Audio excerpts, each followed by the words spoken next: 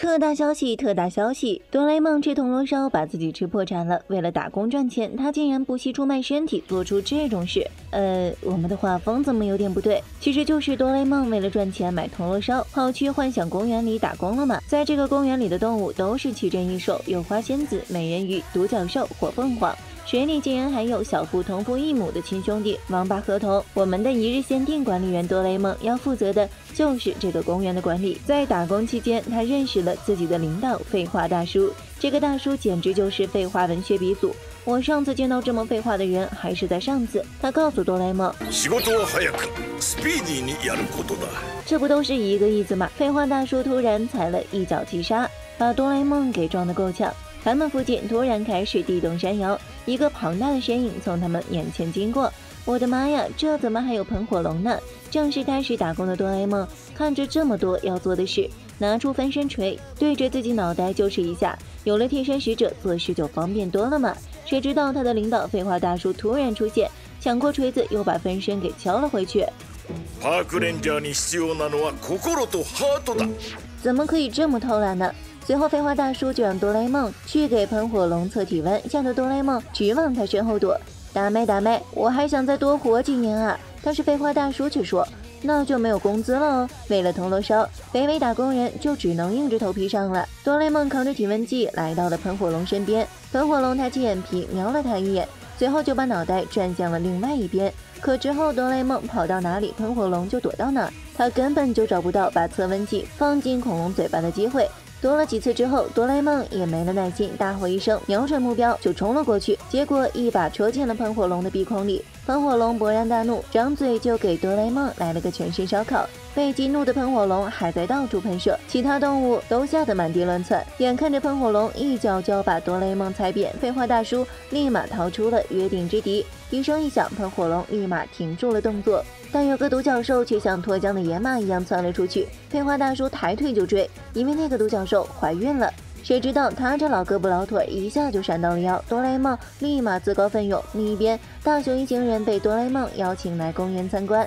他们在飞船里看到了两个神秘人私自走下飞船，偷偷进了森林。胖虎和小夫以为他们是去上厕所，便也不顾大雄的劝阻，跟着下了飞机。哆啦 A 梦还在迈着他的小短腿追着独角兽，让他来做这个确实也有点难为他了。而这只独角兽刚好朝着大雄的方向冲了过来，随后赶到的哆啦 A 梦掏出了磁悬浮列车游戏绳索，让大雄和静香来跟他一起追独角兽。三个人一起以时速5000米的速度冲了出去。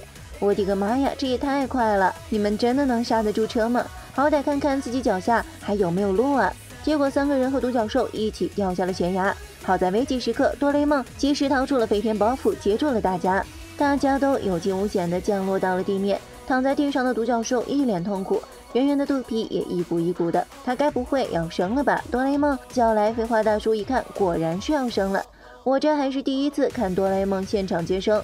只见三个人拼足了吃奶的劲儿，使劲往后一拽，眼前突然出现了耀眼的光芒。哇哦，竟然开出了稀有隐藏款，是超级珍稀的粉色独角兽。萌萌，站起来！看着这么可爱的小独角兽，哆啦 A 梦心中一动，立马给它取名叫萌萌。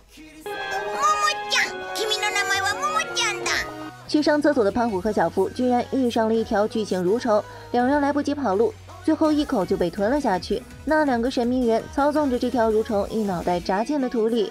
接下来他们还吃掉了河童和河狸。大雄见胖虎小夫一直没有回来，还有些担心，于是随便找了只人马问道：“你在那边看到了人类小孩吗？”人马两手一摊，表示没有。大雄这个管不住嘴的，把刚才生了只粉色独角兽的事立马就叭叭了出去。看着这个人马露出和善的微笑，这铁定不是好人啊！萌萌喂！打工结束的哆啦 A 梦回到了营地，腰疼的废话大叔躺在床上，给了他今天的工钱。哆啦 A 梦却直接表示自己可以不要工钱，只要能让他在这多待一会儿就行，因为他还是放心不下他的萌萌。而且胖虎和小夫也都还没有找到，废话大叔很受感动，便把自己珍藏的约定之笛交给了哆啦 A 梦。整个公园的奇珍异兽就全部交给你守护喽。这时哆啦 A 梦看到远处有一座山林里惊起了一群飞鸟，再仔细一看，那个人马正在朝着萌萌母子走去。但是这个人马怎么越看越不对劲呢？哆啦 A 梦赶紧插上竹蜻蜓，飞到了人马面前，询问他要干什么去啊？人马淡定地说：“去祝贺啊！”但哪里都找不到粉色的独角兽。他说完就要走，可这个腿脚怎么这么不协调呢？哆啦 A 梦抓住他的尾巴，伸手一拽，立马撕破了坏人的伪装，就是盗猎者假扮的。哼，真是敏锐的蓝色狸猫啊！这话可是精准踩雷。哆啦 A 梦气得张牙舞爪，那两个反派又召唤出了那只巨型蠕虫机器人，一把就把哆啦 A 梦给撞飞了。小夫和胖虎也在这个巨型蠕虫机器人里，反派操纵着机器人，准备直接把萌萌抢走。哆啦 A 梦怎么能够让他们得逞？一把拽住了巨型蠕虫的尾巴，蠕虫吞下萌萌之后又要遁地，哆啦 A 梦只好往自己头上撒上游泳粉，和他一起钻进了地里。巨型蠕虫在泥土里飞快穿行，他们打算就这样逃出公园。但是哆啦 A 梦还在紧追不放，一点点爬上了蠕虫的身体。反派见甩不掉他，又操控蠕虫冲出地底，一跃而起。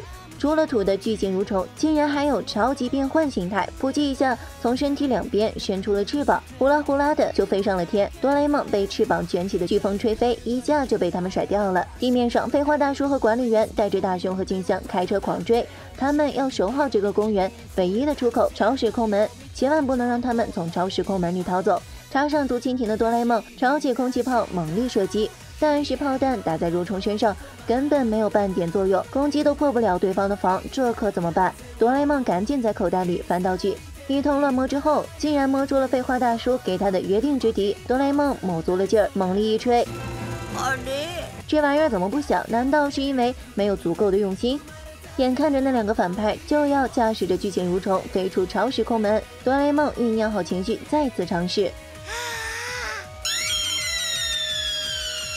这一次终于吹响了，受到笛声召唤的喷火龙扇着翅膀火速赶来，还有其他所有的幻想动物全都感受到了笛声的召唤，全部都朝着哆啦 A 梦的方向聚集而来。好嘞，召唤了这么多超强战力，这还怎么输？兄弟们给我上啊！